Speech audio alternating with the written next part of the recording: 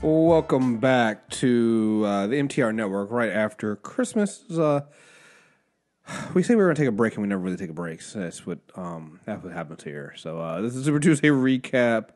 I have Shanna here. I have Jeff. Deepam will be joining us shortly. We are finally doing a podcast that was supposed to happen before the Christmas break. We're going to be talking the last 3 episodes of The Gifted. What were these 3 episodes called? Hold on. I do have this here somewhere. It is Third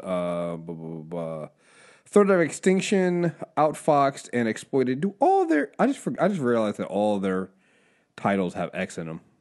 I should have noticed that. Yes, they do. I should have noticed that. I should have noticed that. Not gonna lie, that's kind of cheesy, but good on you guys. So here we go. I tell you one thing: these last 3 episodes, they really didn't hold back. I want to say real quick. So this is episodes 8, 9, and 10. So let me, before we get into the overall feel, details and things like that. How did you guys feel overall about the last 3 episodes? I think during my first watch, I wasn't as impressed with the middle episode, but I did a rewatch last week, and I found that I was way more invested. I just liked it even more. So I loved them, especially once we got the reveal about the Struckers. I was all in. I call them the Destructo Twins. How about you, Jeff? No, I think it's been more of the same. The winter break episode 110, they really didn't care. Like in terms of holding back reveals, they made you want to watch and mark on your calendar when it comes back. And it to me, it gave it more of what I liked watching the first 7. So I really liked the last episode before break, and just the way the pacing is going and the revelations that you get. I liked it. Yeah. So the reason why I asked that, because 10 was again, I'm with you guys. 10 was fucking amazing, because again, when you get the reveals and things like that going on there, it was fine. I want to say it was 9, because they're planning to take the health mutants and Sentinel Services custody. It was kind of weird. It felt like some of the pacing on 8 and 9 were a little off. But I should have done it today, because I really haven't been doing anything. I should have gone back and rewatched them to see if the reveals you get in 10 made it feel better. Because I think I know what it was. It was once you're very confused as to who what was her name? Was it Esma? Was that who they were? That's what her name was. Esme, the blonde? Esme, yeah. The telepath. Yeah. You're like, who the fuck is this? And you're just like, something just seems off. Yeah, it was Esme. You're like, who the fuck is this? Who is this? Why does she, what is she doing? It just feels like kind of weird. She came out of nowhere. She seems to have importance, and nobody seems to go, what's going on? Then when you get 10, you're like, oh, that makes sense now. Okay, I see why everything's off. I spent all of, when did she show up? 8? Yeah, she showed up in 8. Every single episode going, Esme's the feds. Esme is the feds. Most of the time I thought that she was going to be the, working for Sentinel Services. Mm-hmm. But I knew she was off from from when she called Homegirl out. Right. I knew she was off. Well, and I think that's the thing that threw me off at first is and again, I still think that something was a little off of those 2 episodes, but they do this thing where they show you Sentinel Services, and they planted a mole they're going to plant a mole into the resistance and things like that. And so you're immediately, see, and the other thing too is that's what it was. The Sentinel Services plan, it just didn't make sense to me. So let me get this straight. You're going to plant a mole into the resistance, but you're still going to tattoo a giant Sentinel Trask Industries tattoo on their wrist? Right. That's not really, it seemed too blatant and obvious. And that would threw me off. So there was that, and then when she's obviously found out, right? Because it's just duh. So she's found out. The little mole is found out, and then the next episode, you have the doctor and everybody. They're like freaking out. They're like, "Oh man, you know, we gotta go to Plan B." I was like, "Wait, that was Plan A." Plan A was to literally send somebody in and literally like we joke about it, but like, right? Oh, you have a big Feds tattoo on your forehead. No, their Feds tattoo was on their fucking wrist. It's like, the fuck, man? The fuck were you thinking? Like, that was never gonna work. Hey, that's a cool tattoo. Where you get that tattoo from? What does it stand for? Tricks. Are you sure? It looks like a trash industry tattoo. You sure that's not what that stands for? This whole thing? No. I was just messing around. You know, I like the way it looked. Like, what the fuck, yo? That was. You have all the technology. You have all this. You couldn't hide that shit. Invisible ink, something like. So I think that's what threw me off. You said what? It seemed like they had a lot of disjointed plans going on, and just was throwing everything at the wall and seeing what sticks. Yeah, and they just so happened to fall into the plan that they had. Yeah, I mean, it turns out my man from Trash ends up getting what he wants, but you're so right. He ends up Campbell. Dr. Campbell gets what he wants, but he literally falls into his lap, right? with no sense. And I think that's the thing that drew me off. It's like I like what was going on with Resistance. I like what they did with Esme. I mean, that kind of, you know, the redirection there. I even like when we'll get with this later with the Struckers, you know, because again, the Struckers and the parents have been bothering the shit out of me, but they throw some bombs in there to make you go, huh, oh, I did not see that one coming. Okay, did not. Ooh, the dad. Oh, okay, you know, they got us with some stuff there, but like I couldn't wrap my head around. It's not even Sentinel Services. I couldn't wrap my head around Trash Industries because it didn't seem like anything of their shit mattered. It's like. Everything just seemed to. It feels like the one thing that wasn't written out well, and that they were just doing things because, well, we need this to happen for the plot. And so there was it was Chloe was the name of the planted mutant they had. So her getting caught out was just like that's pretty obvious to catch her, and she didn't like the fact that she flipped out before. She was found out before they even got in. Well, they have her hooked on some sort of drugs as well. So you got this strung out junkie that you implanted to try and go into the Resistance. Like, what was she gonna do once she found out where they were? Like, what was her plan? Right, it's just like kill them all. Right. I think that's the thing that got me. It's like. I wasn't exactly sure what the plan was. Like, did she have a burner phone? Like, did she have a trace? Like, what was the actual plan? And so I'm waiting for, again, and I guess it kind of worked, and I think they sacrificed that part because it was such a dumb plan that you had no choice but to think that Esme was part of Trash Industries. Like, it just like, there's no way they were that dumb. Turns out, no, they were really that dumb, and she had nothing to do with them. It was a bigger reveal for her later on, but yeah, I was just like, okay, that's the best you got. What's crazy to me is I didn't even get the sense that she was working with them. I just always felt like I thought she was working with somebody completely different. Like maybe she is Hellfire Club. So reveal it would make sense why, but you know, I really thought. She has a vested interest in why the people that she wants to get released, and she's manipulating people with her psychic powers to make them do what she wants or lead them, compel them to go in the direction that she's going. So I'm just like, yo, why is it that you want this to happen? Is it really Trask or is it something completely different? So for me, if it was Trask, that would have probably caught me more off guard than what it was. You know what it was? It was so it was a little bit of both. Like, so the first thing was her. So in episode 8, I was thinking Trask. It's funny you mentioned Hellfire Club. In episode 9, that's what I was thinking. Because I think episode 9 is when they open up with her getting close to that senator. Yeah.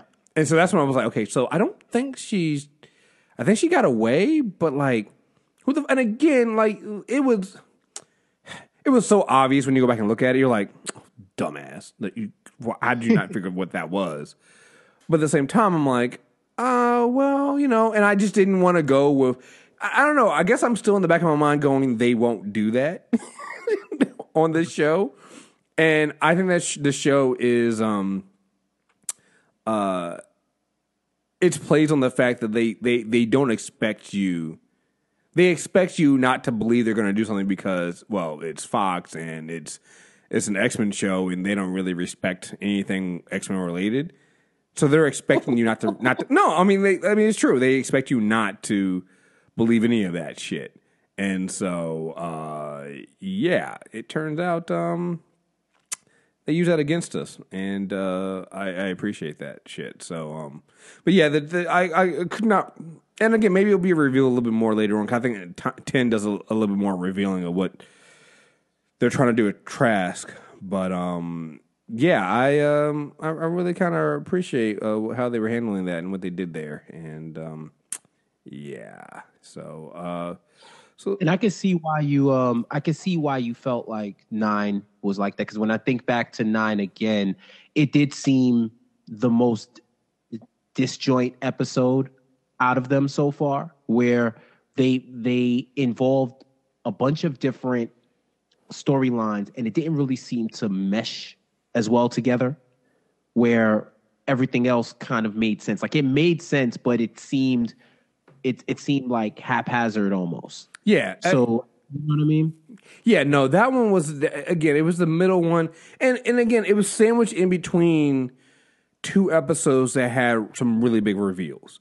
So, because the big reveal in 8, outside of the trash industry trying to do the worst undercover operation of all time, like I cannot understate how stupid their undercover operation was, and how Dr. Campbell thought he was going to get away with this shit. I cannot understand. Like, it was just literally, it was literally like sending in like a cop to infiltrate like a white cop to infiltrate like a black group or something like that. Hello, you my fellow blacks. What kind of shenanigans are we trying to get in on and take against the man today? Who the fuck let the feds in here, yo? Like, it's the real question is, did he ask how many Wu-Tang clans there were? Oh my God, I think Rodney Barnes is the feds. God, why you got to bring up the Falcon book, yo? Oh, that book is so fucking terrible. I will never get past the Wu-Tang Clan. Yo, shout out to I can't remember who did it, but shout out to the person who actually confronted him on Twitter about that shit and asked him, and his responses made me even madder. And I'm like, I'm glad I canceled that fucking book. I can't wait for that book. And when that book gets canceled, I don't want to hear nobody complaining about how Marvel canceled another black book. No. The book needs to be canceled. It's terrible. Yo. If it dies, it dies, bro. If it dies, it dies. Like, yeah. Oh my God. He really did. He really did everything in Wu-Tang Clan. Shield Rihanna. Oh, like, God. Issue 3 of the Falcon book is. I was seeing people talk about it, and I was like, y'all niggas tripping. Y'all, it can't be that bad. It's not that bad. I read it myself and was like, oh God, it's worse. It's worse. You guys. Oh, look, I'm out. I was out. The minute I saw that, I was like, yeah, fuck this. Like, I tried. And it just felt like suburban, gentrified hip-hop slang as a parody. You know the word? You know a book is bad when you're reading a page and you go, oh my God, this is the worst page of a comic book I've ever read. And then 2 pages later, you go, I'm sorry, I was wrong. I'm sorry. This page right here is the worst page of a comic book I've ever read. That's what happened with the Falcon book, and I'm sorry about that, guys. I'm sorry. I hate to go off on that. It's like a dozen Earth, Wind, and Fires wrote it. You're canceled, ma'am. You are canceled. You are canceled. Yo, have you ever read a book and just been screaming the whole time, we don't speak like this? Yo, that's... I was just saying, like, you need to stop getting these older... You know what did it for me. I know we're off topic here, guys. I'm trying to get deep on him. I'm trying to get him to use it. Something's wrong with his computer, so we're trying to get him in on with the app. But you know what did it for me? It's just I found out that he's one of the guys that writes for the Boondocks, and I'm like, that explains everything. And it's not to say that that's wrong, but like when you put that in that context, when you read the Falcon book, you're like, he's writing for a TV show. He's writing for the Boondocks. Because if you think about it, that's how Huey sounds on the Boondocks. And that's kind of what his inspiration for Patriot is. And now all of a sudden I'm like, oh, you poor beautiful idiot. That's not, that works on a TV show because we laugh at Huey. We don't think that he speaks like us. We think he's stupid.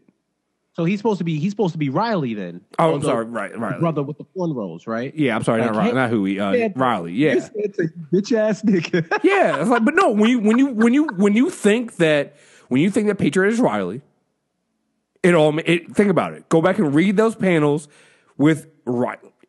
That's what Riley's voice. Yo, it might be fire then. I can't do that. No, I'm already gone. If I do that, I'm going to keep reading. If I do that, I might go back to the book. Oh, I'm not. I can't do it. It doesn't work in that format. But like that's the problem with that. I know we went on a little tangent here, guys, but like seriously, don't read that. Don't read that Falcon book. Don't read that shit. It's terrible. But anyway. So we find out something in 8 about Reed. So Reed goes to visit his father. We find out why Otto Strucker, which here's the thing. It's funny to me because I had in my notes this first time we meet Otto. I'm like, oh wow, he definitely looks like he voted for Trump. Yeah, you look like I actually in my notes I had Reed's dad looks like he voted for Roy Moore. Oh wow! You look at him and tell me you don't stereotype that as a voter. That is a stereotypical looking Roy Moore voter. It just is. He looks like him. You find out that he worked for Trask Industries. I'm just saying. He just seemed like a very quiet old man. Yeah, named Otto. I'm sorry, I stereotyped a lot here when I was watching this. I'm just saying I went to a dark place, and he did not sound like he was great. Oh, before that though, I had this moment that I wrote down because I think Esme's like mad or something like that. She's trying to get everybody to go and attack the facility, right? And that's why I thought she worked for Trask. I thought she was leading them into a trap. Right.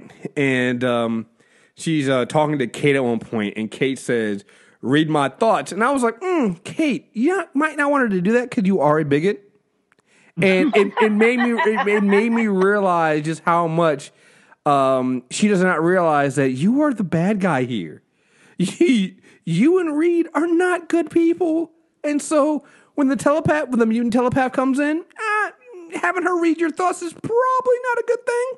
Because some of the things you say let me know that you are not completely reformed right now. So, you might not want the telepath reading your thoughts, you flat scanner human. I'm just saying. So, Kate had a lot of those moments when I'm just like, oh, you are not good. So we get the we talk to Reed, and the more that we talk to Otto and Reed, he starts telling the story, and they kind of really go there with it's so funny when we first heard the name Strucker, right? It felt like too much of a coincidence that this family's name was Strucker, and we know that the name Strucker in the Marvel comics has a bigger meaning, right? And so we're all like, wait, so those Strucker, like, Baron von Strucker, like, or how far are we going to go with this? And I think this is why I really liked 8 is they go there.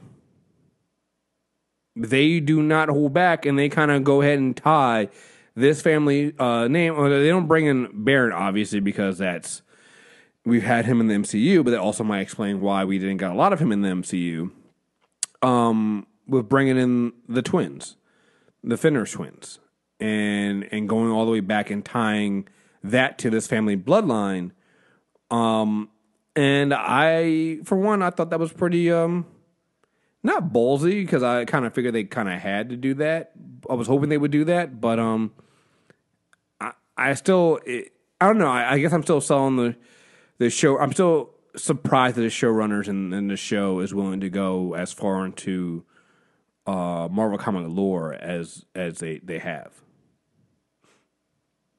You know, I didn't know anything about the Strucker twins. I knew Baron von Strucker and Otto von Strucker, those names. So I was super surprised that all this, and of course I did what I always do, is I immediately Wikipedia'd the characters to learn more about them. But I really I can't remember if it's 8 or 9, that scene where the flashback scene. Which one? Of the first time they used their powers together. You talking about which without one? realizing it? Oh, you talking? I think it was 9 that had Andy and Lauren using when they grabbed their hands. This is when she knew she had powers, but he didn't know he had powers. Yeah. And they grabbed her. And I loved it. I love the fact that you realize it's that moment in between, because the mom says something like, the dad is like, how are the kids doing? And she's like, oh, they're good. Lauren's been kind of pulling away from me lately. And they just obviously think it's because she's a teenager. Right. So you realize it's in between the time that Lauren's found out, but Andy doesn't know yet. Mm-hmm. So it makes that moment like even more powerful, because she clearly thinks that she did it, mm-hmm. and she's trying to hide it from him. And then you find out that because of that moment, that's what made him start becoming like moody and not, basically is the moment when he realized that he could be a mutant. Right. It's such a good, they're telling this story so well.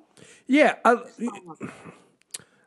I think, and again, by tying Andy and Lauren to the Strucker twins, which again, and making them part of that Strucker bloodline. Because again, like I think a lot of people, you hear the name Baron von Strucker, and you're like, oh, okay, cool, I know who that is. I think outside of the people who read the comics, you don't really remember that he has 2 mutant children, twins, and they're kind of a problem, even for him. And I can't remember what it was that I read. Did they show up in? I can't remember if they show up at one point in Secret Warriors. That's why I wish Deep was here. I think at one point they show up in Secret Warriors and they're killed. I think. I can't remember. Original Secret Warrior series, right? The original Secret Warrior series, yeah. I want to say I vaguely remember that. Yeah, it was a while ago. Deepal's really the dictionary here, so I was hoping he'd be here for this one. Yeah, and so they are a fucking problem. And so the fact that they brought this up and they kind of so little sidebar here. This goes to the whole thing of why I believe that I think people really undersell how hard it is to get the mutants and the X-Men into the MCU. Okay, cool. Deepal's just joining here, so that's perfect. I've stalled long enough. It's harder to get mutants and the X-Men into the MCU because of things like this. It's like they were able to seed an entire history here with the Struckers that we didn't have before. And you're now telling this new story with a new generation of this family line. So basically what we're seeing is we have an entire family bloodline here. And you see that the reason why Reed apparently doesn't have mutant powers is not because it skipped him, because his father actively injected him with something to suppress his X gene. But when you look past it, it's like you literally have an entire family bloodline that's been passed down generation to generation. And I think that's an important part of telling a story about the mutants and the X-Men. And if you were just to shove them into the MCU, you ignore all that. You get rid of all of that. And you just can't do that. It doesn't work. And I think the show is showing you exactly why that kind of doesn't work. So, and it's interesting too because their mom says to Reed, she's like, "I thought mutant powers were random. I thought people randomly mutate," and it's like, no, they have he comes from a lineage of mutants going back at least as far as the 30s. Like that's decades. That's 3 generations of mutants. Right. So there's all this in the Marvel world, but also in this, I guess, cinematic and television world of mutants that we have. There's just all of this history, both with individual mutants, but also how they're embedded into our American history. Right. Right. That you can't just ignore. Right. Andy and they were pulling out, clippings of, their family members, killing all these people. And the history book. Right. There was the history book that they were looking at, and it was like a modern history of mutants or something like that. Now, the one thing I will say about this that kind of, was kind of, I hate using the word plot hole because people overuse that term all the time, is the one thing I will say here is that that they weren't already under surveillance for this. Because it's like, if you tell me that, this is the bloodline of two mutants that were I can't remember if they said they were some of the first mutants that were found out, at least in this world or not. And they, people weren't already looking at the Strucker name. It's not like they changed their name. It's like they were called, they're still Struckers. I would think that somebody would have them on a watch list in case their mutant powers manifested at some point. So I do find that kind of weird. But outside of that, I thought it was pretty good. Hey, Deepam, were you able to join us? I think so. How do I sound? Yeah, you're good. We got you. Using the app, the phone app. Yeah, you guys are coming a little fuzzy. This new mic worked for a second, and now I'm actively fighting with it. Okay. Well, no, you sound good on our end. So. Okay, cool. We're just talking about 8. We're talking about the reveal with the Struckers and how far they went back. Hey, you know what? Because I couldn't remember, but it was very, very. I don't even know if they had they didn't. I know they didn't have a major role, but were the Strucker twins and Fenris, were they killed in Secret Warriors? Yes, Baron von Strucker murders his children. That's what I thought. Okay, in Secret Warriors, because they were a great disappointment. Or I think he may have killed them before that, but their murders are referenced in Secret Warriors. Okay, cool. I couldn't remember. I couldn't remember it. He deemed them a disappointment, and they're dead in the comics. That's the bottom line. Right. That's what. Also, because they're mutants, they're technically to Baron Strucker an abomination against the Nazi regime. Yeah, true. Yeah, because he was a Nazi, so he's a Nazi. there's that. So so we were just talking about the reveal, how they went, because we were saying how I think we might have even done it on the show. We were just like, hey, that name's Strucker, man. I wonder how far they're going to go with that, and they decided they wanted to go there. They went full Strucker, and I like how they've kind of hand waved the icky. I guess how you could say implications of what they were saying on the screen. The incest. No one seems to really be harping on that, which is fine. Whatever. It is what it is. So, I mean, don't ask, don't. Little incest. Hey, it happens. For all we know, Don't Ask, Don't Tell wasn't repealed. Don't Ask, Don't Tell wasn't repealed, so who knows? I'm just saying. Exactly, precisely. No, but I love how they did the reveal, because I think I came in while you were discussing this. It's something you and I talked about on the mailbag, is the reason you can't really plug and play this X universe into the MCU is because the mutant story is a generational one. I think it's one thing you and I have talked about, and particularly as we're doing our reading for our Summer Brothers character corner. Definitely, yeah. It's a generational story. It's a story about not just these random superhumans. It's a story of humanity being replaced. And that feeds into the fear. I love, even in this, like, revealing that Papa Strucker had his powers kind of suppressed. That shows that there are people who get what mutants actually are and are appropriately afraid. because the second, and I loved how Amy Acker, and I'm sorry, I'm blanking on some of his character names. Amy Acker's character said, "You didn't tell me it was biological," because she's already making the implication, like, wait a second, this is passed down through genes. It is the next wave of humanity. All right. Well, you mentioned we were talking about at one point when Esme had told Esme to read her thoughts, and I had mentioned that Kate, you're still a bigot, and I don't think you know that you're a bigot. No.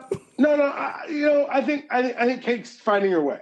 I'm not willing to call her. She's definitely struggling. She's a recovering. Maybe she's a recovering bigot. Maybe she had bigot tendencies, but I think that this experience of living the life she's lived, like you saw her save people's lives. Like I'm not saying that makes her not a bigot. I'm saying that kind of her approach, and I liked her outrage towards her husband. Like, hey, if you'd have been like, if you'd have been more informed, or we could have prepared, we could have known, we could have understood, as opposed to living the lives we led. Right. Like she seems like someone who legitimately like is. I mean, obviously the character, but they're portraying her in a way that sees someone who is immediately resentful of the way they were.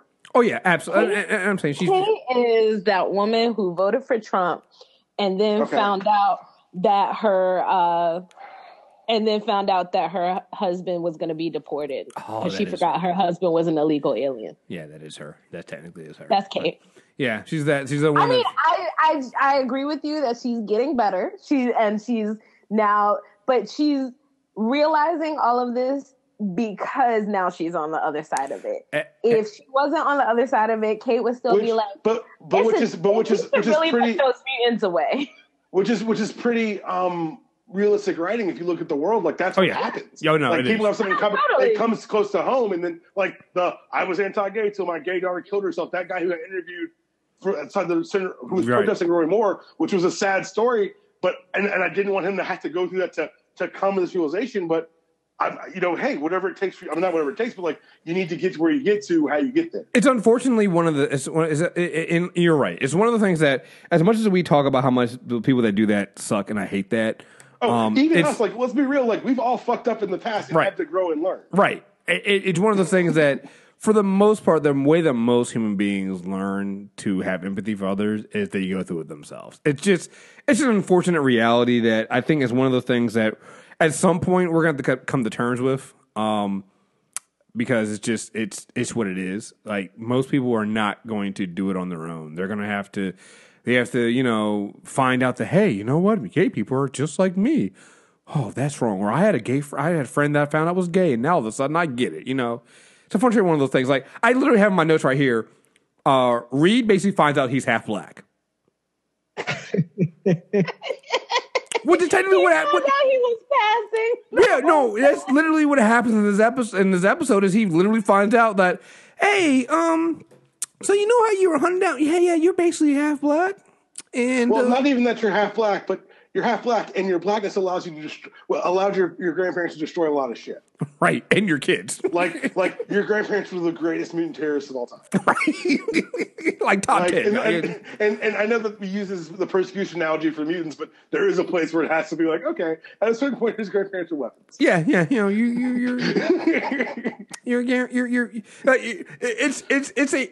a very ironic thing that this is a man who was hunting down. He literally was hunting down and prosecuting mutant terrorists, and his bloodline is literally, he's related to two of the greatest movies. There's an argument to be said that he has a job because of his grandparents. Yeah, you're not wrong. They created a new economy of detaining these crazy ass mutants. Oh my God! It's like finding a black passing as a white person was, turned out to be a great slave catcher, and it's like, well, your great grandparents were the greatest runaway slaves of all time. You were related to Harriet Tubman. Like, this man, his name is like Reed Tubman.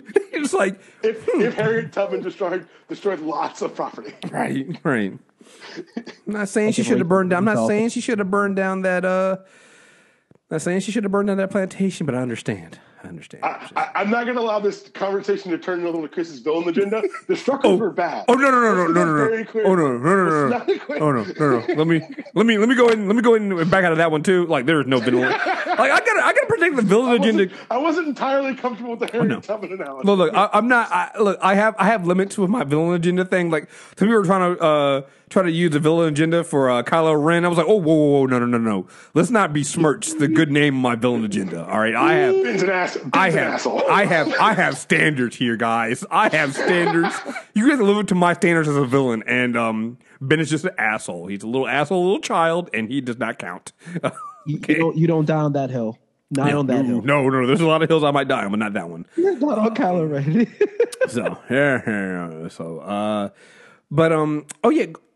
Something about what else is the episode? So, like, I like the fact that we get this info dump from the grandfather, and then you sacrifice.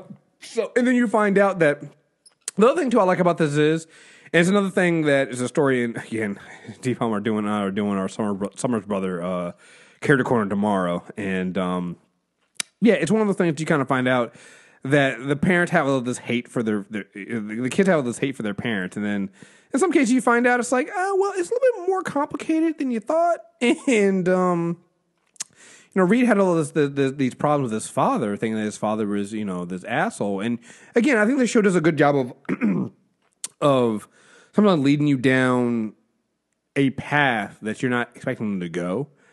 And you're kind of like, you're hating the father already. Like I said, when he shows up, I'm like, oh, this is a Trump. The father's like Trump. I mean, he's a Trump voter, right? Then you find out the father is really, he's been trying to stay away from Reed to protect his son, and he didn't know anything about Andy and Lauren, and he had hoped that his efforts had protected his children, his child, and his grandchildren from going down this path. And again, I'm not gonna say he was a good guy either, because his belief still came down to the idea that it's the powers that make the mutant bad, and that's not really the case in most times. But you can see where his thinking was, and that he was trying to protect his family. So all he had seen was the powers be bad, right? And that's all he knew. And so he was trying his best to, protect his family, protect his kids and protect his grandkids. And, when he finds out that, I'm wrong, I didn't do anything, I did all this stuff for nothing. He gave up the relationship with his son, never having a relationship with his grandchildren, and all for what? I'll say this, the info dump from the father really kind of refocused the show, because I think going into this last series of 3, I think we can all admit that we were more intrigued by the world around the Struckers and the Struckers themselves. Oh, absolutely. What's up? Absolutely. And I think that this was a good chance for the show to expand the universe and give us that history that, as we've discussed, makes it difficult to slide into any existing universe. But at the same time, remind us that the leads are the leads. Mm-hmm. And while Polaris is badass making brass knuckles out of forks, there's a reason why these are our characters giving us the view into the mutant underground, right? Because we need that perspective to be the outsider, but at the same time you're going to realize that your outsider is way more inside than we ever thought. It's a deft piece of writing I really appreciate. Oh, they absolutely did make it so, because like we were talking about this, how I feel like episode 9 was the one that was kind of a weak and out of these 3. But 8 and 9 really do give you a lot there, and I really appreciate, especially around the Struckers, like, because especially when you get into 10, you're like, okay, there's a lot here with the Struckers, and once you know what they can do, and you're looking at them, like, I think is it 8? Yeah, I think it's 8 where Reed comes in to tell his family that his father's dead, and what happened. And in the episode, and the father had told him, was like, yo, just make sure they don't, so weird, make sure they don't hold hands, which I'm like, well, I think we've already gotten to the part where this is already, that's, yeah, if that's the line that you need to set for these two, then we've probably already crossed that line. And the ends the episode with them holding hands, you're like, yeah, this is gonna go. But I also like the reveal that they'd done it before. Right. Mm-hmm. They felt the beginning of it, and we'll talk about this tomorrow more on the summer's character corner, but or whenever it drops. Dun dun dun. It's called a tease, kids.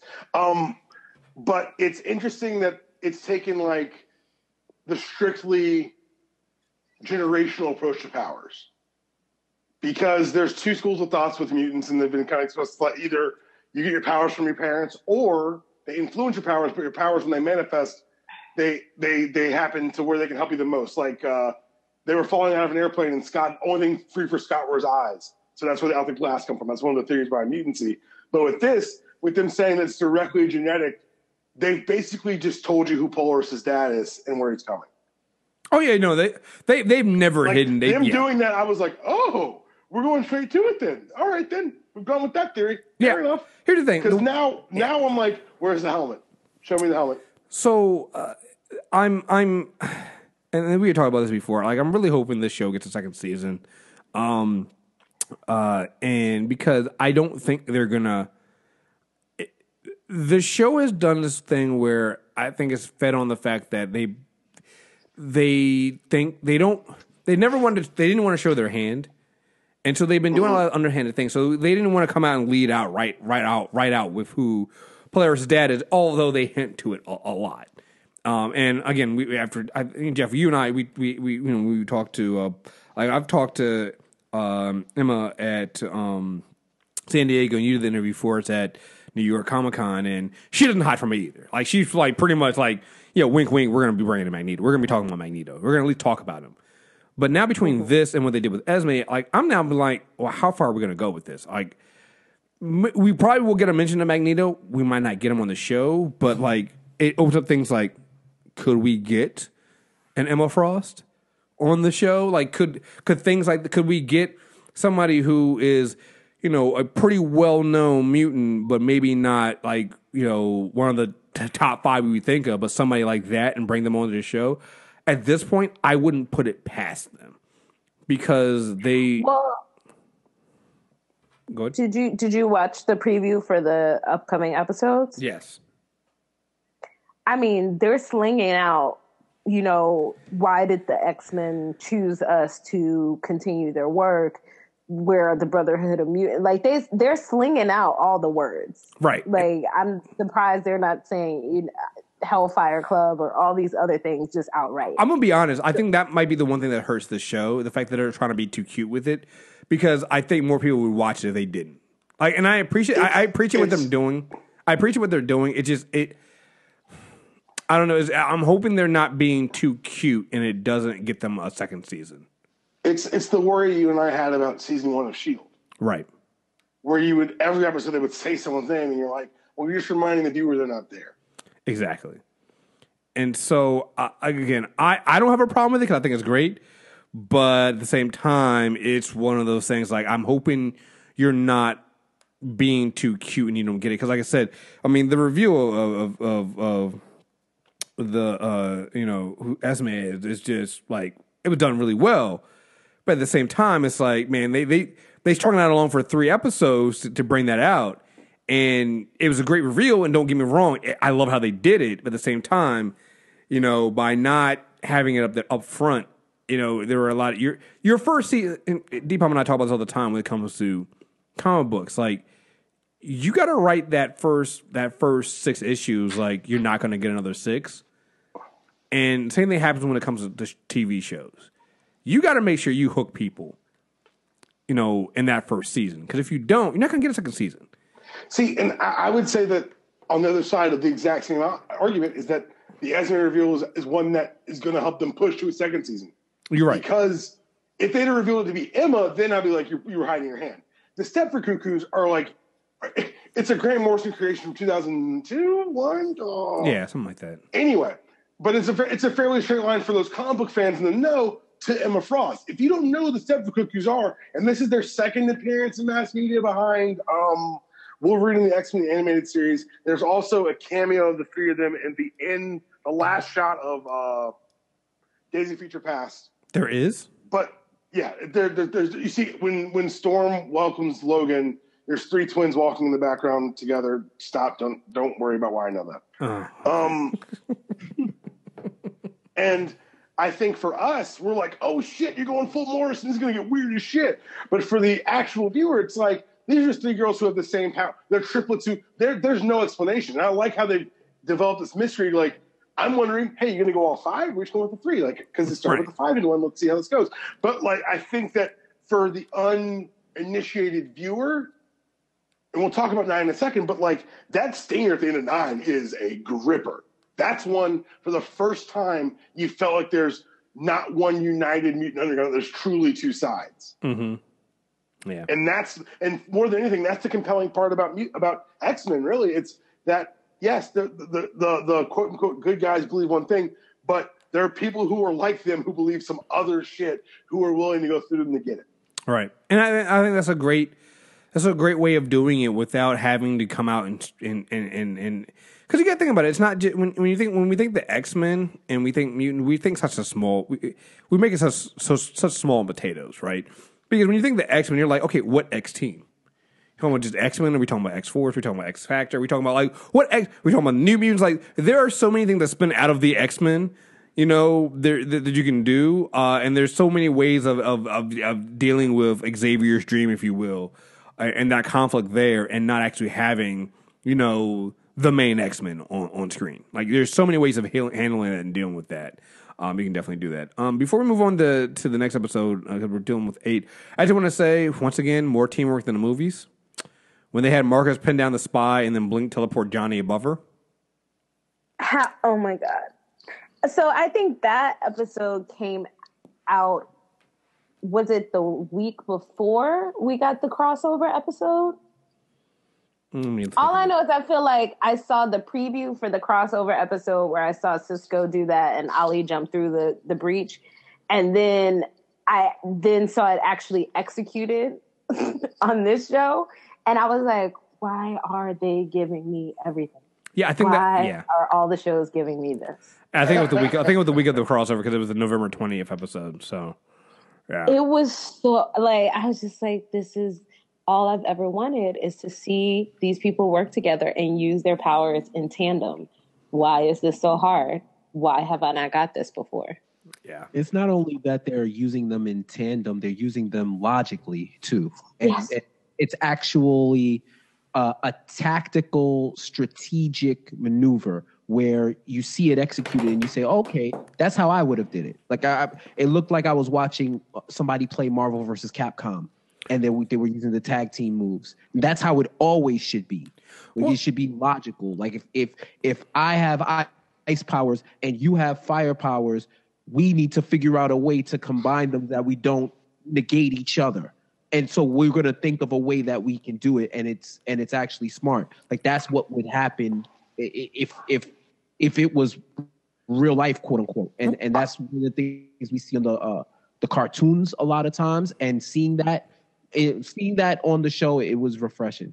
Well, think about Go ahead.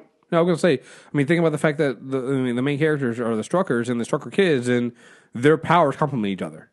Like their powers are made, their genetics are set up so that they do work in tandem. Like the way this show has come into the idea of it's kind of, you know, the opposite of the way that everything has been working in the movies, you know, and they thought this through so that yes, we're going to have these two kids who are related and their powers are technically going to be complements of each other. You know, they're not going to see it. I mean, yeah, separately on their own, they're fine. But when you put them together, like they then become something greater than, you know, you can imagine, which is, again, what we've always wanted. It shows a fundamental understanding of mutants, of the X-Men, of what the source material is. And it's something that, I think that a lot of people just don't give this show credit for doing what the X-Men what the X-Men movies are supposed to be doing. Can we also talk about how they did super speed better than the X-Men movies? Oh, yeah, you're right. I did. Can we talk about that? Can we have that conversation? Because it seems like these people who have smaller budgets tend to get super speed better because it's one of those things that once you've got all the money, you're like, well, how do I use all the money? You don't have to. You what we've always done. Like, there are small camera tricks you can do to make people look fast. And the Flash and this are using them well. Yeah. However, when Barry Allen's wearing skates in Justice League, Or running like Ace Ventura. Well, no, that's the other thing. I concluded that his stride is akin to a speed skater than a runner, which is the only motion he's making is not running. It's not running. It's got to be something like that. Yeah, but the problem, I'm still thinking about his shoulders and how he throws them out. Like, because even speed skaters don't do. They still do the knife hands. They still pump their arms. Like, I don't watch as much speed skating as you. I apologize. Well, I know. I'm just saying. I'm just very disturbed by the way I'm very disturbed by the way Barry Allen runs. Okay, it's just I don't nobody runs like that. No one's ever run like that, or they fell a lot. It doesn't look like Barry Allen was falling the whole time, which maybe that was the point.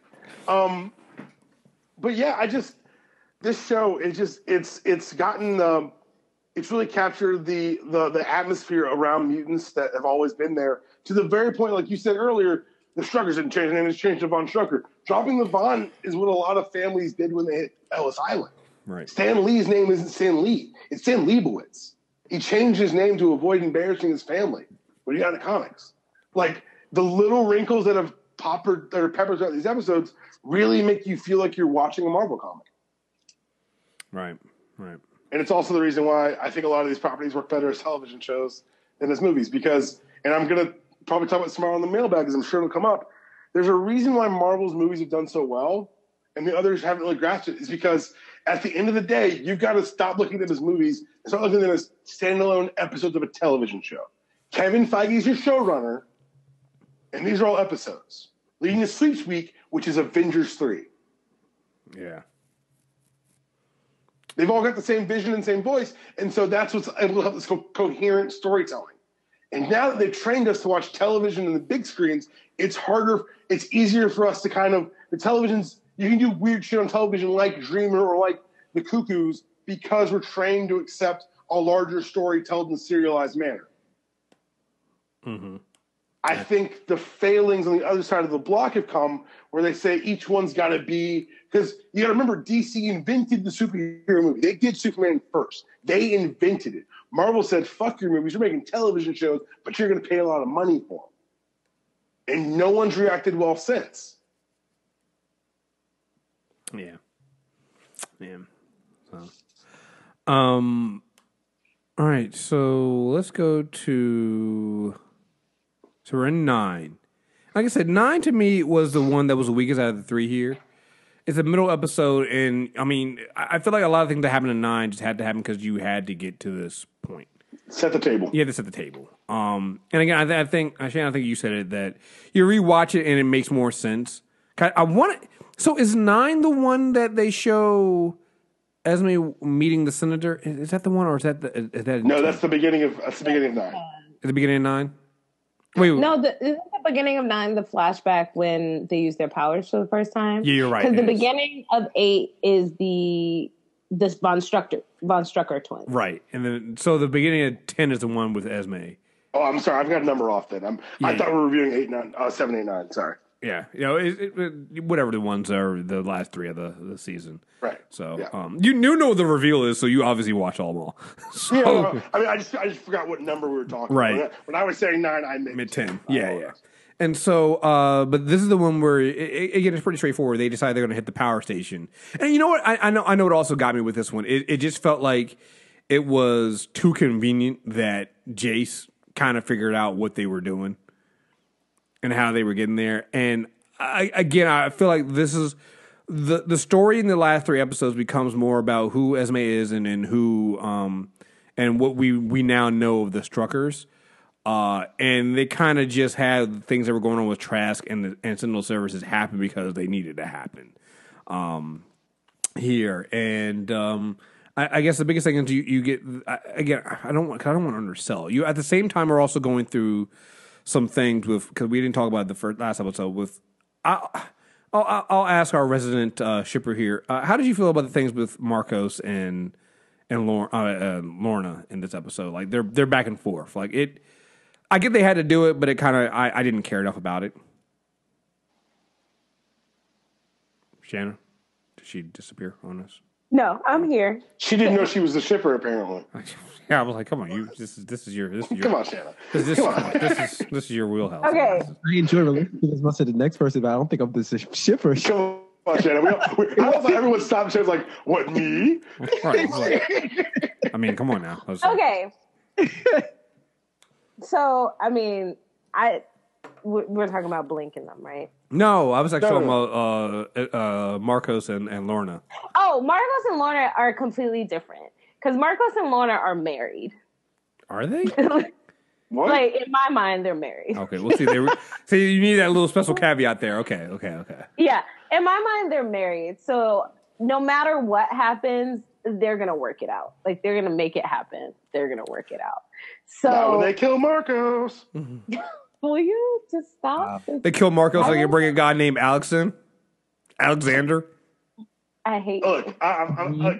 we all know I'm a Havoc fan. Whatever. It is what it is. First of all, we're not killing Marcos because He has no analog in the books. Whoops, because he's gonna die. Because I love Shantil. We're not killing Marcos. Okay, this is bad. And then, but what I really like more than anything about this whole thing with them was how her powers manifested in her nightmares. Mm-hmm. That I thought was really cool. I want to see more of that because Polaris is awesome because she is so in control of her powers.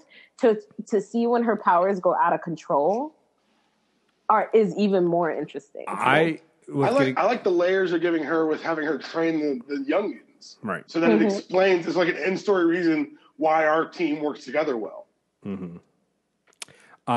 Also, I was kind of also looking at the nightmare stuff she was having because she was all that nightmare, the dream, and stuff like that. I was also wondering if we're going to start seeing more and more of her, having some of her known mental issues.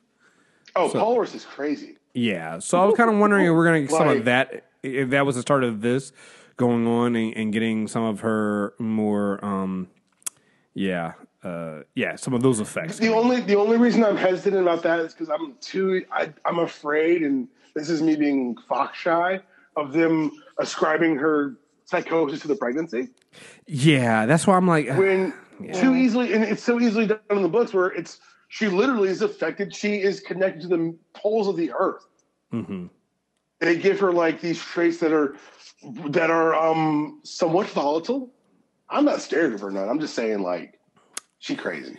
So she's literally bipolar. Literally. Like it's literally. It's I like the way like it's been something of a uneven depiction of Lorna in the books over the 40 years of her existence. Mm-hmm. But one of them's always been that they've been able to write her inconsistent writing into a character trait, and that she's a little off kilter. Yeah. So, and then as far as the main ship that I know, the messy ship, I knew Dreamer when they said Dreamer was going into the field, into the station. I was like, oh, this doesn't end well for her. I mean, like Blake's gonna cut her in half with a teleporter. Right. I'm just like, she's not getting out of this. I mean, she got out of it, but she didn't last through episode 10. I'm like, well, that had to happen because I'm like, yeah, you're not gonna make it in this. It's not gonna go well for you. So, I did not. Okay, so this is really hard for me, you guys, because I love my love triangle, and I also felt in that last episode we got the final half or the final side of the triangle also finding out that they love each other. But that would take out one of the points. So it's a line. It's so much not messy. Yeah, it's not messy now. So I don't care about it anymore. But the messiness was what made it great. And also like the moment where they finally find their common ground, but then they're locked up together and they're, finding strength in each other. And then out of nowhere, they kill Dreamer. Is it really out of nowhere? Why? Oh no! I'll tell you why. Because here's the thing. Because now you've already. Clarice Blink has her memories and they already had that feeling there. So it's easy to write her out of the show now because the memories and the feelings are there. And so it's like, well, we got the good part. That's all we needed. So yeah, she gone. She gone. I really like that actress too.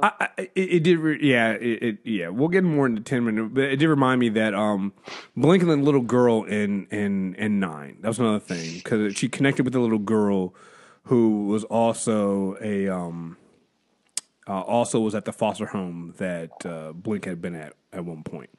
And so she talked to Blink.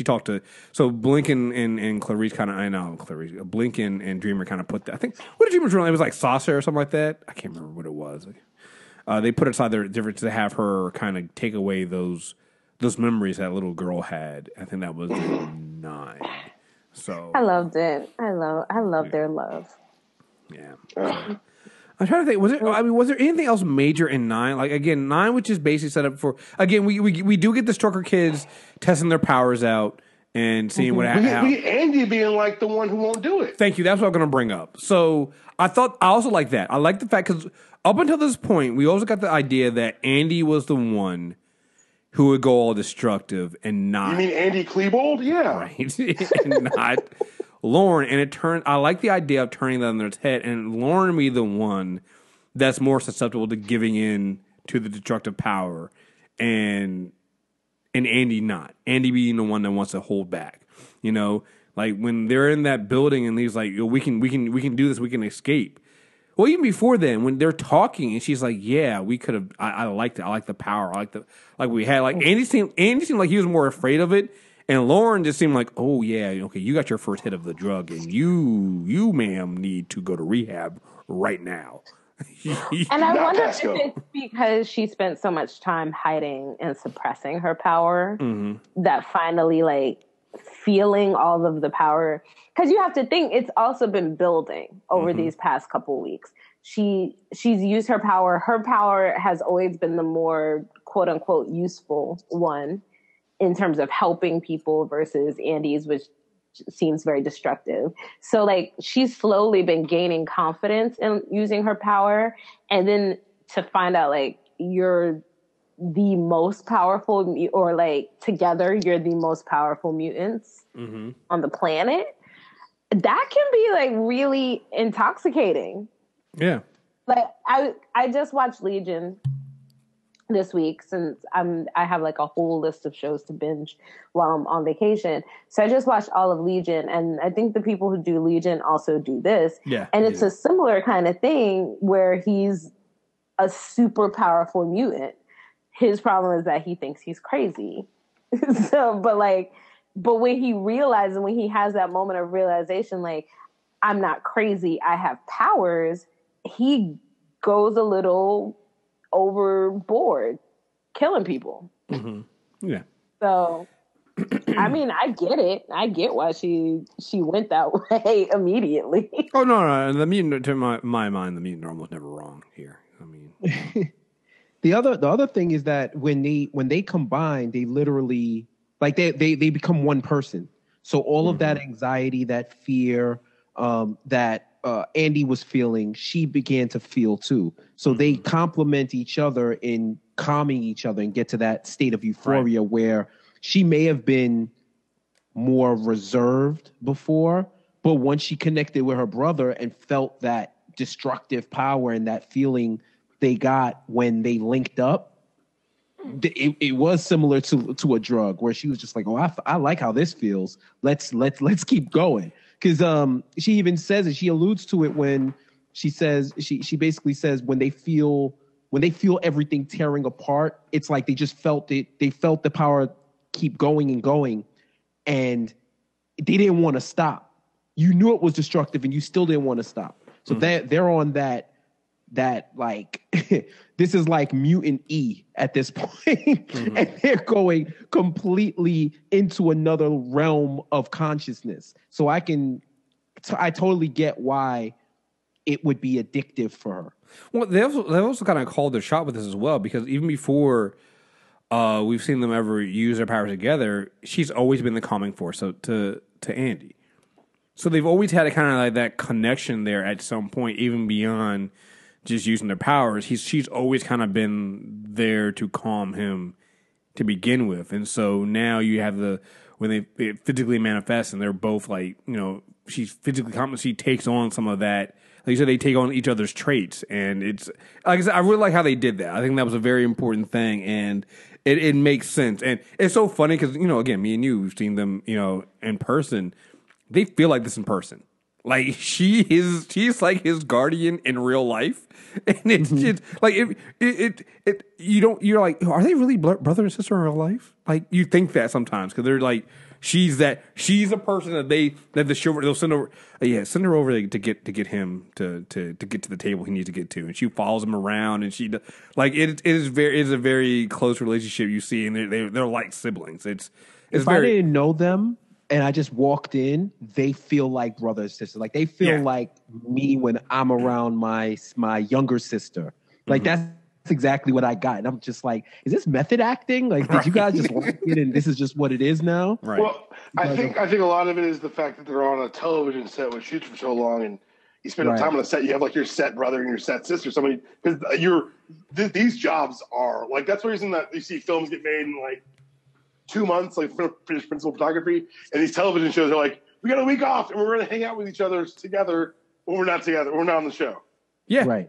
Yeah, that's the thing. I think a lot of people don't understand that when they're like, well, why can't you just put these people into the TV show? I'm like, because they don't have no lives. Because they literally, particularly for like a show, like this show is at least only 13 episodes, but God, you talk about like Agent of S.H.I.E.L.D. or like The Flash or something on the show that go like 22, 23 episodes. It's like they're shooting like 10 out of the 12 months of a year. Like they get 2 months off. Like that is, yeah, no.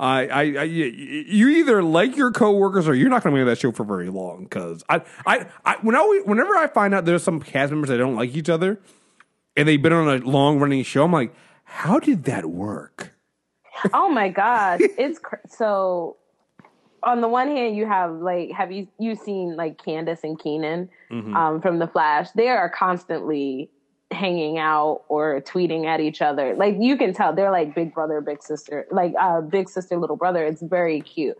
But that show Castle, that show was on for like 20 seasons, and the two main leads hated each other. Yeah, I don't understand how that happened. I don't get it. Like they're not only were their characters like together and in love, but they have all of their scenes together. Right.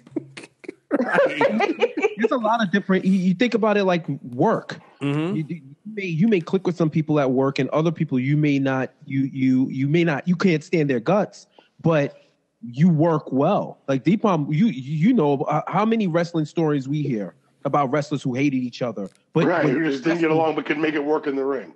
Right, but when they're in the ring, they tell that story, and it's just, yo, I hate this dude. But this is like when it comes to wrestling, like this is the dude that I make the most money with. This is the dude that I can, like, we could tell the best story possible in the ring. Edge and Matt Hardy. Yeah.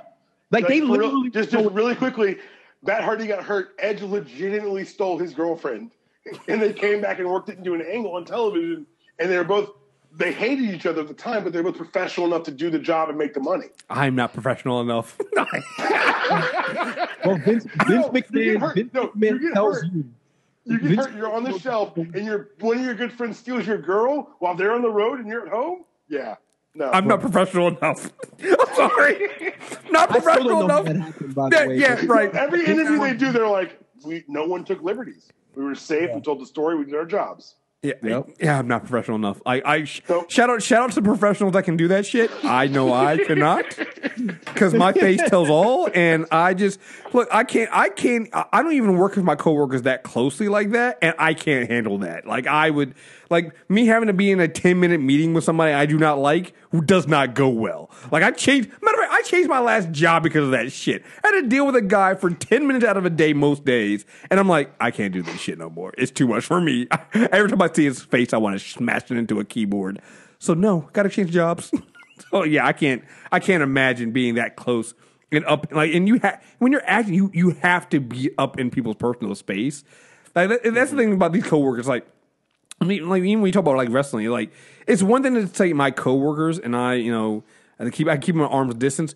When you're working in an environment that requires you to literally invade each other's personal space, I'll say, you know what? That's why you're actors and I'm not. That is called acting. Because they're professionals. Right. Professional acting, because I couldn't do that shit at all. All right, so let's get into episode 10. And was there anything else for 9 that you might think of? Like, it's like, other than getting. If there's a mutant history textbook, I will read it. Yes. Produce a textbook with like a tastefully like companion site. I'll buy your textbook. Oh, yeah, You know who should do that? You know who should write it? Lorraine Sink. Lorraine Sink from Marvel. She did the other Marvel encyclopedia. You should totally tweet that at her. She'd be very excited about that. Yeah. She also dropped some Agents of S.H.I.E.L.D. spoilers, possibly. Yeah, I believe it was suggesting that maybe there would be Blade on the show. We'll see. We'll see. It's a long way to go to vampires. Yeah, I'm taking that with a grain of salt. So me too. But we'll see. Now that I think about the roaches, let me stop. We'll say that. Yeah, it's a long road to go, but we'll see. What was I going to say? So yeah, again, the big thing with 9 is what I think. In 9 they didn't. So in 10 is when the Reeds go to see Jace, and so here's the thing, man. Jace is definitely he's not going to be redeemed at this point. Like I've come to that conclusion. Thank you. That he can't. Welcome to my side. He can't be redeemed at this point. Okay. No, hold on. Let me. Whoa. Let me finish. Let me finish. It's a wrap. Let me finish. Did you see what happened this episode? Jace can't be redeemed. And I don't blame him. All right, like Jace. Okay, so look, you want a villain agenda? Villain agenda for me is Jace Turner. Like he's going to be the only human that gets a villain agenda. Because listen, everything that's happened to him, I'm like every time he lets his guard down, he's like, maybe I'll give them a shot. Some terrible shit happens to him, and I cannot blame whatever happens. Jace ain't wrong. Yo, I might get a Jace ain't wrong. Jace was right shirt, because I'm just saying, like, he lost his daughter. Then he had to relive losing his daughter again. Like, that scene with him and Dreamer, I was like, oh, Dreamer, you are going down the wrong tree here. Here's the thing, I completely forgot about it. And then he brought it up, and I was like, oh, no, Dreamer, you should shut the fuck up. You should shut the fuck up. This is not going to go well for you. Oh, no, baby, what are you doing? No, don't do this. Don't bring that up. So then that happened, and then... She legit tried. Oh, she should not have, because it was not going to go well. And then he finally, when Ree went to him and, first of all, threatened him and his wife with a gun. Are you fucking out of your mind? That's, again, not a good thing. You get his wife to change his mind and to get the mutants out of Trash Industries, right? And do the right thing. Only to have his entire team and one of his, I'm assuming is one of his good friends, his good agent friends, slaughtered in front of him by a mutant. There's no coming back from this. Not just his friends, everybody else too. Yeah. Like, he's the lone survivor of a mutant massacre, guys. He's gone. Throw on that term, okay? Hold on. I'm sorry. I'm sorry. I'm sorry. Okay. I am. Little tastefulness. Little tasteful. I'm sorry. Just a flatline massacre, a flat scan massacre. A flat scan massacre. A flat scan massacre. Okay. Right. Jace ain't coming back from this, guys. I'm sorry, but it's a wrap, dog. Yeah, it's a wrap. The villain of the show. There's no more going to have a conversation with Jace Turner. There's no more. Maybe he'll see the right side, the good side of me. No, this is one guy. His wife can't give him that look again. Like, no, she cannot, because he's gonna get one. His wife was like, let her finish. You wanted to gun at this woman? Right. Now I love Jace's wife. Can we talk about Jace's wife? Oh, yeah. I love her so much. First of all, that love of a strong black woman will pull you back from the brink every single time. Not after this. Not anymore. Not anymore. Down the limits of that love. Right. Look, I believe in the power and love of black women, but this is gonna be testing the limits right here, guys. I don't think. Look. Super glue is only so strong. Yo, look. Super does not mean infinitely strong. Hell, at this point, the love of that black woman is gonna go kill them all, Jace. Kill them all. No. So how many more guns do you need, Jace? Right. Hey, even if you have like the most objective friend that tries to pull you off the ledge, Jace tells you all of this, and you just like, yo, man, I know it's crazy, but nah, you can't do it. Why not? Like, it's that Kendrick song, like. Yo, I just shot him. No, I mean, I would have shot him too, but you shouldn't do that. I'm not saying. So look. At that point, like, yo, you're right. but you cannot do that. You just can't. It's just like it's just like, hey, look, man, you're gonna do what you're gonna do. I'm not saying I would do it, but I understand. Like that's you just got all you can do with Jace at this point is go, I understand. Like anything from this point on that Jace does, I'm not condoning it, but I understand. And that's the best part of an X-Men villain, where you can see their side, which is why I continue to say this 10 episodes is the best X-Men's been done in the mainstream. Yes. Because you have to have a sympathetic villain. Yeah, to me, Jace is not even a villain. Oh, he will be. Wait for these last three. Oh. You're gonna see some villainous shit. He will be. He just like I'm sorry. Hey, so he's not wrong, but you're about to see some for real villainous shit. Like, let's just jump to the end. Like, what they do. We can't jump to the end. Okay, I'm sorry. Okay. Because when he puts that bullet in Dreamer, woo, buddy, woo, buddy. I don't like your happiness. I wasn't cheering for Dreamer to die, but you always see it on television shows where like, we're going to hurt one of these alleged leading characters, and you're like, okay, we'll do it. These kids are like, no, fuck you. And they shot her. Right. Like, it just caught me off guard for this type of show. I'm not gonna lie. I with the Strucker kids, I was like, well, fucking shoot her in the shoulder then. You ain't shooting. No. Yeah. Oh, shit, they shot her. Oh, yeah. You ain't big and bad. You talking all that shit. Do this shit. Man, I'm so glad y'all said that. I'm so glad because the whole time it's like when you in school, yo, I'm gonna punch you in your face. You won't. Say I won't. You will not. You won't. You're not gonna do it. That nigga ain't punching me. And then when he actually swings, you like, yo, you can't believe this motherfucker hit him? We didn't think you was gonna hit him. This nigga I said, oh shit, you shot. What the fuck are you doing? Y'all shot him?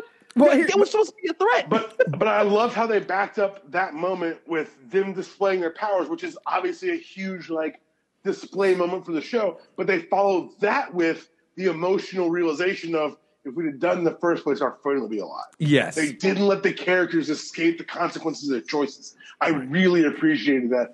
And like that was and for all the bombastic shit, that's some depth writing. Yeah. Well, what I liked more was that they did it and they were like, we did it. We did it. He got what he wanted, and our friend is still dead. It wasn't so much that like if we would have done it sooner, but we gave in when we should have never gave in. You gave him everything he wanted, but we got nothing out of it. We got nothing but a dead friend out of it. The other thing too is, so when they shot her, I'm still thinking like they shot her in the leg, they shot her in the stomach. She's gonna live. They pulled back and that bullet is in her head, and I'm like, oh, son of a bitch! Like they really, but they've got people on staff who can fix that kind of shit. Like she may end up a sentinel person. Do they? No, I think she's dead. Oh, I think she's dead. Oh, I know she's dead. I'm trying to give Shannon hope. Okay. Oh no. Trying to be nice. It's the holidays. Oh no. Dream it dead. Jenna, she gone. That's baby face. I'm not. I knew she was gone. I just think it's sad when I think of all of the wasted potential that I was going to have in my love triangle polyamorous relationship that was going to happen. A little bit too much about you, but all right. You want Blink to be Nola Darling? All right. I think we all know that Dreamer would be Nola Darling in this situation.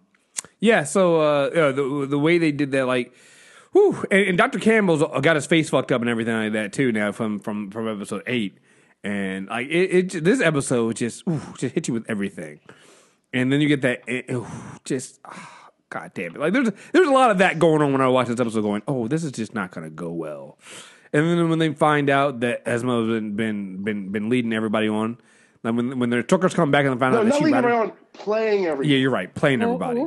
And here's the thing: it was so easy for her to play everybody. I'm really excited for this for episode 11 now, because now all three of them are going to be together.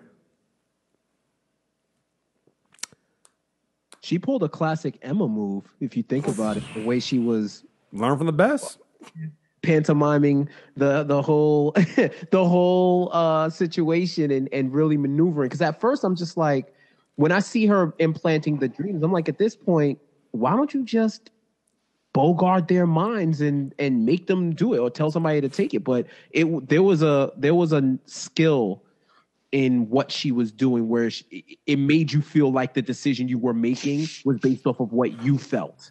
Mm-hmm. And I will say that her going full Scooby-Doo villain this episode wasn't the strongest shit. I feel what? I feel like just saying. Come on, man. For me, it was like not Scooby-Doo.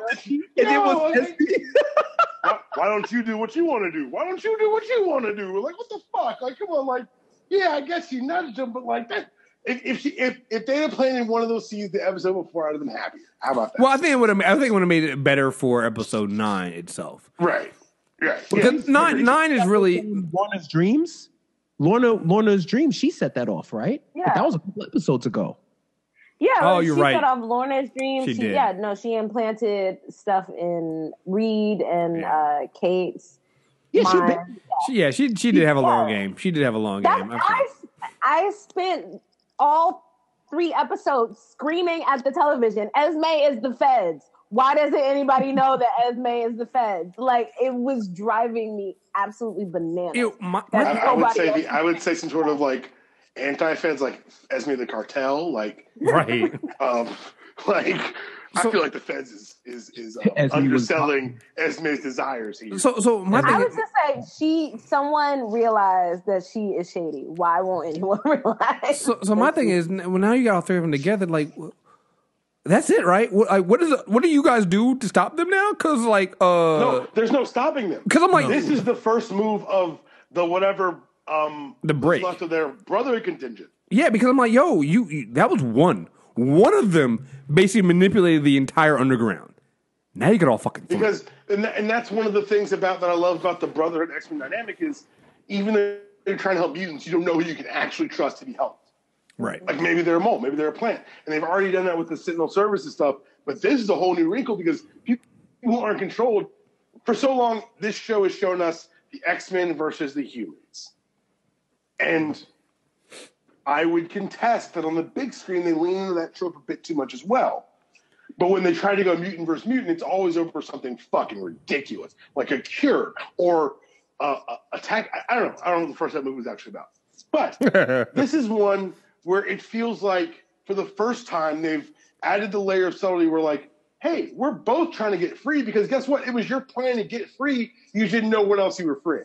Well, you know what it is the way the deal, and we're going to be talking about this tomorrow when we do this Summers Brothers character corner. The thing when you do mutant versus mutant in an X-Men movie or any kind of thing is you don't fight over an object like a cure or something like that. You fight over basically the tactics. What are the tactics? The ideas and the tactics for getting free. Because that's what this is. Like, here's the thing: the mutant underground wasn't going to go with a plan that involved. They're going to want a plan that tries to minimize the casualties of humans. Cuckoos are like, no, fuck that shit. Like, we slaughter them all and we get our people free. And it took one of her. It was just, well, technically 3. Just the 3 of them got rid of everything. Like, that's just how powerful they were. They took it all down. Like, bruh. Have you read any of the, I read an interview with the actress, and she was talking about how basically the 3 of them are going to be set up like id, ego, super ego. So you have like the rational one, you have the very impulsive one, and then you have the kind of like very above it all one. And so she was like, how she has to play these scenes. It's just like, what's that show that used to come Orphan on? Black? Orphan Black, yeah. She has to play these scenes against herself, where it's just all 3 of them in the scene. Does she make triple pay rate? She should. She cut her hair. No one's ever answered me that on those kind of shows. Like, do they make triple the rate? Right. I know Tatiana Maslany better had. She was playing like 8 characters. She was the main character on Orphan Black. Oh, I need to watch that. But I think played like 8 versions of herself. But I think that's the thing that's going to be interesting with it. Not like you said. I think this is where the show shows they get the concept is that now that the X-Men, just because the X-Men are gone, because the Brotherhood is gone, doesn't mean those ideals are gone. and the real division between how they move forward. Do you sit here and you play defense? Because even before they got caught, remember, Esme was embedded. She was like next to it. She was learning information. She was with the senator, right? And so she was apparently doing, and they got caught. The other two got caught. I guess they were undercover doing something. So it's like, what was their plan and how are they handling this? And right now, if you look at the underground is just running defense. They're just moving between safe house to safe house. They're just trying to survive, and they're taking in refugees, and they're not actually fighting. And I believe that once you get, because you guys saw one thing that did happen, and I guess it was 8, when they brought in that spy, the Chloe, the one that had been given the drugs and been experimented on. Some of the other mutants were like, "Yo, why is she even here? You should get rid of her." So it stands to reason that the Cuckoos are gonna have some people that are like, we should listen to them. They're fighting back. They just took out an entire team of Sentinel Service agents. Why are we sitting here listening to these people that barely can barely survive? Why are we doing this? Like, why are we hiding? Why are we doing it's going to set up the important philosophical debate that is at the center of every mutant storyline. Only if one of those truckers go with them. Yes. But then it doesn't, because you need both of them for them to be truly powerful. They can still do some shit. Like, let's not sell Andy an old girl short, please. Right. That's the thing. It's like they're still powerful on their own, but I'm with you. It's like if you split off the Struckers. Mm-hmm. And here's the thing, remember, as it's already shown the ability to manipulate people with their thoughts. Oh, and also, after that jailbreak, the underground's nowhere nearby. There's one way out right now for you jailbroken mutants, and it's with the Cuckoos. Yeah. Mm-hmm. Yeah, you may not get an option. Mm-hmm. It's weird leaving. Right. When you think about it, remember, everybody that was on that bus got saved by them.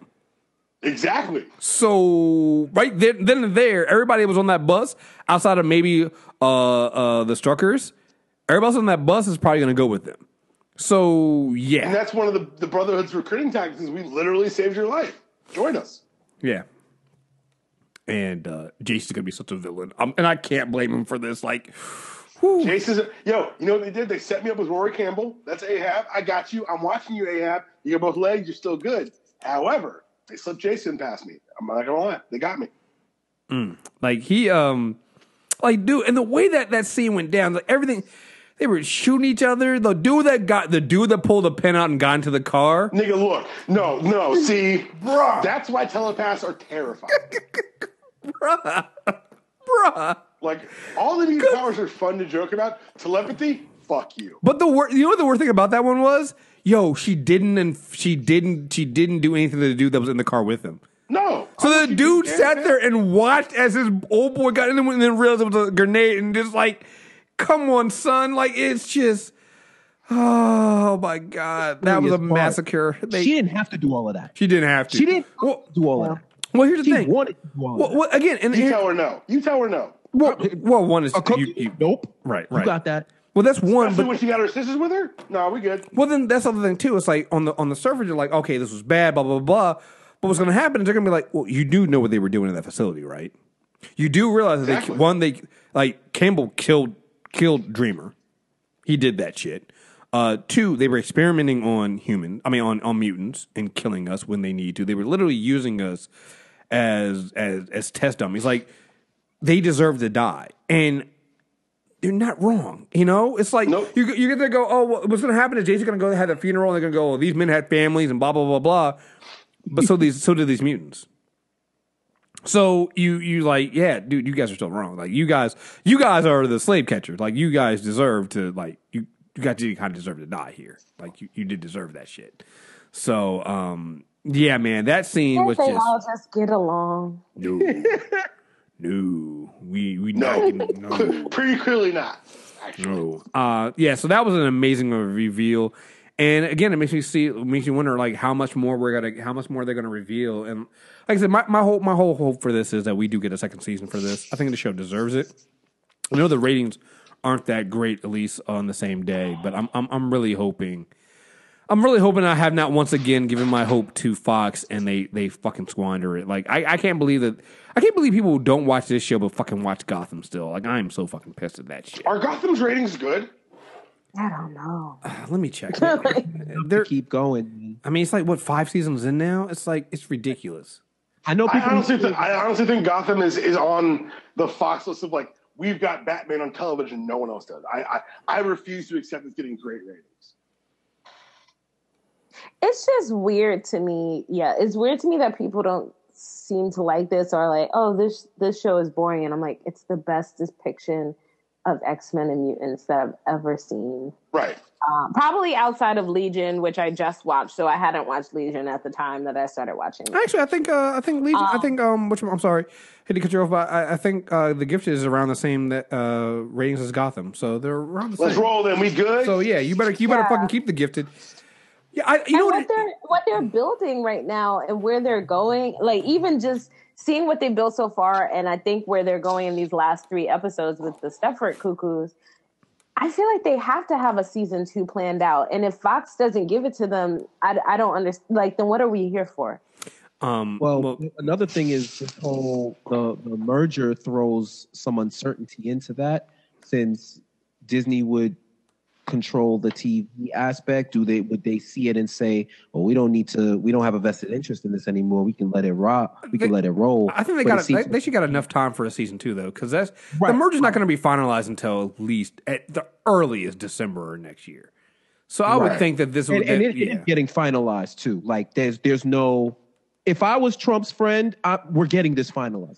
If that's my man, it's getting finalized. So, but they can't move on anything until it gets everything. I's are dotted, T's are crossed. But I'm just saying that throws a little bit of uncertainty into it. But if it's getting the same ratings Gotham is, I think it's safe to say they're going to keep it rolling. Yeah, they should. They should. And I don't know. It's like I really feel like I don't know what people are. No, I do understand. I don't think a lot of people understand the X-Men. I think that's what it is. I think it's due to what Fox has done to dilute them in live action in the movies. So I don't think people will get them. Like, to me, this show is giving me what I want from the X-Men on TV. Like, you're not gonna get. Yeah, sure, we can get the powers, we can get that stuff, and we're getting that. But to me, the story of the X-Men has always been about this, the drama that comes with it. The powers are cool, but it's the more than any, I would say more than any other comic book. The X-Men are always about this kind of stuff. The power dynamics, the people were talking about Brighton, its whole thing with the racism, how they were so bad at tackling it. I'm like, well, then watch The Gifted, because The Gifted is literally tackling those same things, and they're not really being that subtle about it. Right? So yeah. I was so invested from moment one with this show. Mm-hmm. And I just don't understand how.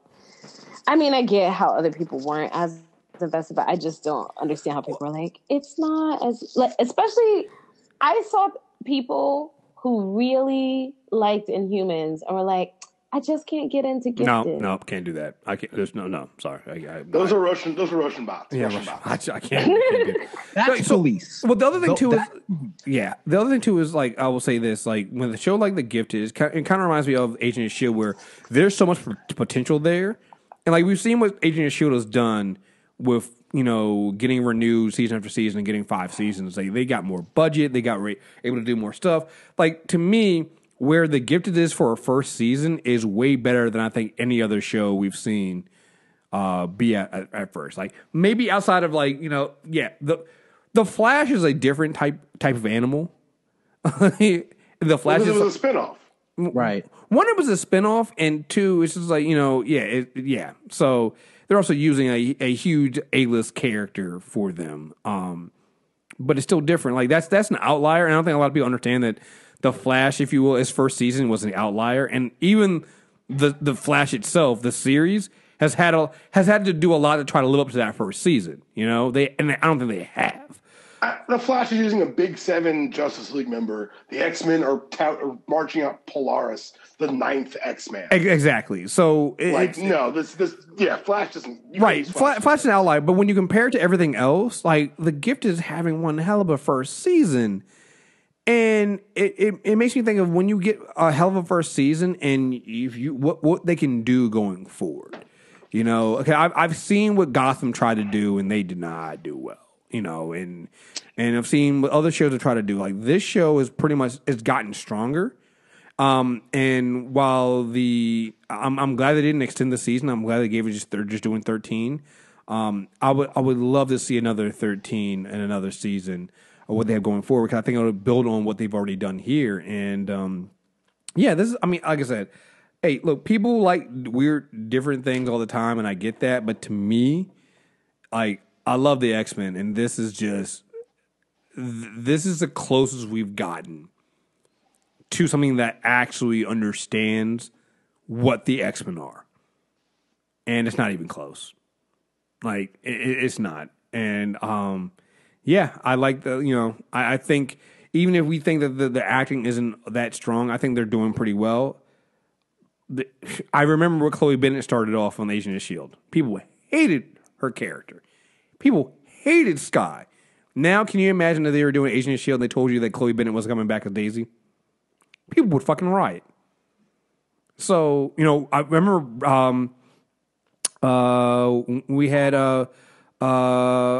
Brett, Brett Dalton, People didn't like his character either. Now it's like, so we're not going to get Ward again on the show? Like, can we get like Ward LMD? Like, people want him back on the show. Like, so it's like, I would just say to people, it's like, if you have a good foundation, which I think this show does, I want more of this. Definitely do. So I'm hoping to stick around. And I'm really excited about the next 3 episodes. Real quick, go around. What are your guys' predictions? Do you guys have any predictions for the next 3 episodes? For the final 3 episodes?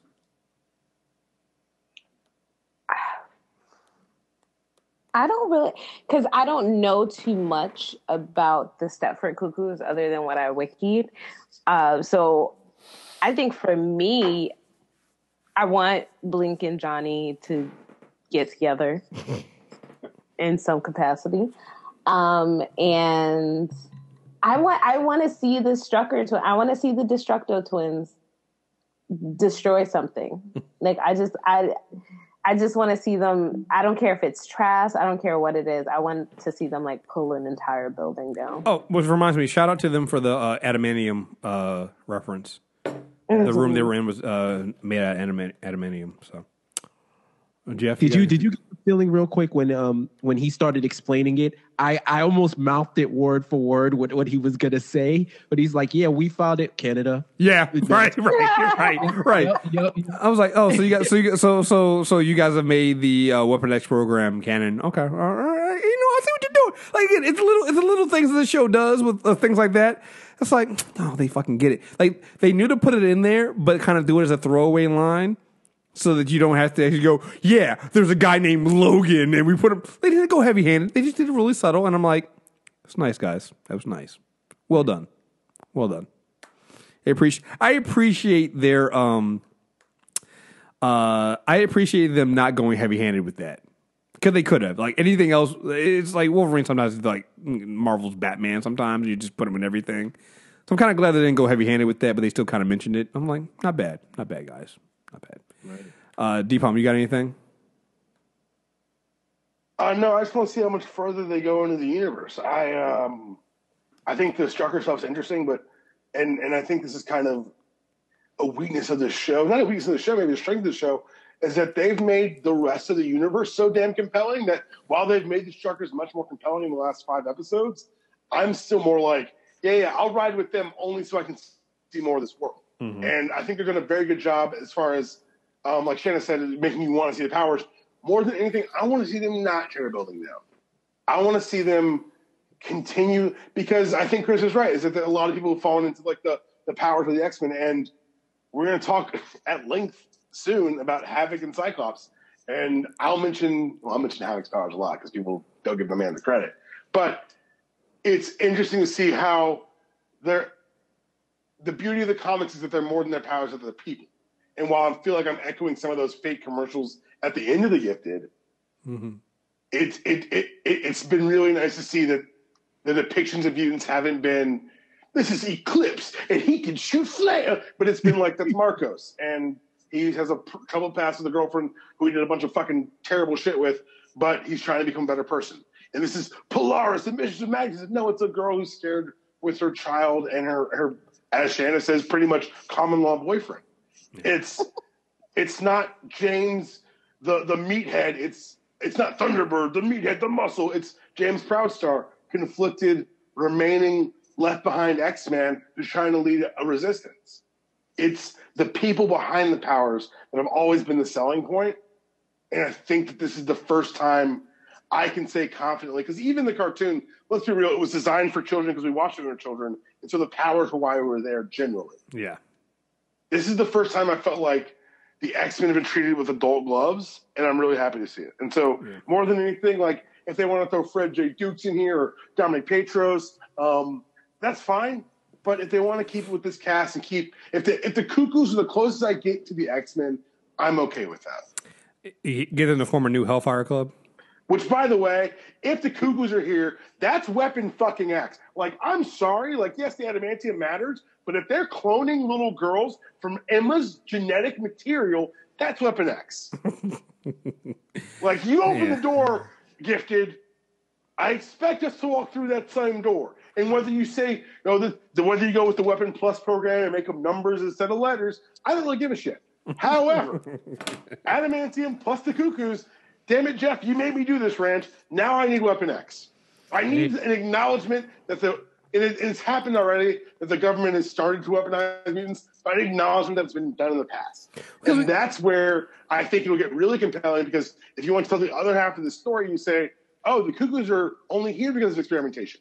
You say, what do you mean? Oh, well, your father was working on the more benevolent side, trying to suppress powers, which, benevolence is a scale.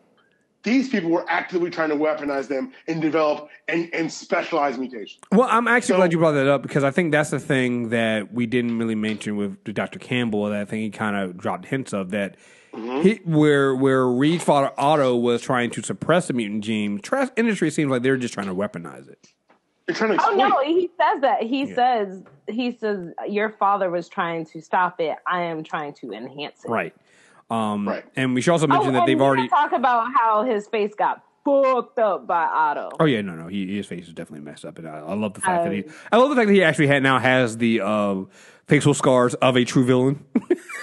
Like, he's now a true villain. When he loses the leg, everyone run and fucking hide, please. That's all I'm saying. Like, people don't read X-Men comics and they didn't read the 87 stuff. That's fine. When he loses a leg, I need all the listeners to prepare for some bad shit. Right. I was going to say also, oh damn it, there's one thing, because I was going to mention he's prepping. Oh, even the little Sentinel machines they have gotten stronger and upgraded since. So it's like I swear to God, if we get real Sentinels on this goddamn TV show and they couldn't give us real Sentinels, I'm only going to do that for right now. We're not going to get that. I'm just saying, you're saying that now. We make it man-sized. We make it like mini Sentinels, like human-sized robots. We're not getting 20-foot tall kids. Oh no! Look, I'll take the man-sized ones.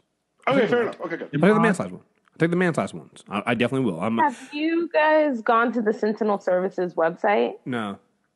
No, I don't like to be tracked. I did that the other day. I was just like Googling random stuff, and I realized they had like a full website for it. So you go to the Sentinel Services website, and it's pretty cool. It's just like all these like, the mutant gene, what is it? How do you protect your family? And then there's all these like testimonials from people who are like, until I went in to get tested, I didn't know like that I had the gene, and now I feel so much better, and and all this other stuff. And we're gonna find out they're making Sentinel Primes. But then when you click, it says order an at-home X gene test for yourself. I was totally gonna get one, so I clicked it, and you click it, and it's like a video of Blink, and she's like, "It's all lies. They're lying to you." Like it like warns you away. It's pretty cute. I liked it. Oh, that's funny. Yeah, I'm really excited to see where they go for the show. The rest of I feel like they're gonna finish strong, and like I said, I really hope it does come back for a second season, because I think it deserves it. So. Real quick, the Monday at 9:00 is a very hard, a tough slot, particularly against Monday Night Football. Yeah, no, you're right. The fall, NBA, everything, and Monday is stacked. So for them to pull the numbers that they are, I think they're going to be graded on a curve. Yeah, no, actually, you should also probably see what the DVR numbers are too, because that's what That's what I think. That's what's also really helped with Agent of Shield. Is DVR numbers, and they know that. Look, I'll put it this way, man. Like people sit there and say that Agent of Shield numbers are low. I also know that when it comes to, again, I don't really promote our stuff on our reviews like that on YouTube, and we're just doing voice. We don't actually do like video YouTubes. They're the ones that do the best. Like we consistently get more people listening to those, and they listen to they don't just listen to like one episode, like a piece of it. People go and listen to the entire thing. So it's like I think more people watch Agent of Shield than they give credit for. So I think the same thing probably happened with The Gifted. So all right, folks, that's what it is. We'll be back hopefully the show comes back next Monday. So we'll be back in sometime in end of January to wrap up this show and talk about it. And hopefully we'll find out by then if we're getting another season. So you can stay tuned for that. We also got Super Tuesday recap one. I haven't put out the Punisher review that was done as well. So we have that coming out. We have this. Tomorrow's a mail. Damn it. we have a mailbag coming out. I don't know if this will come out before. This probably won't come out before the mailbag. But if you guys have questions for the mailbag for January, just email us mailbag@mtrnetwork.net. And actually, Deepalm, I owe you an email for our agenda for tomorrow. You do. And I will do that before when I get off of here. So again, folks, thank you guys very much for listening. And make sure you subscribe. Super Tuesday Recap on iTunes, Stitcher Radio, or follow us on YouTube, youtube.com/MTR Network. Till next time, we are out of here. Peace.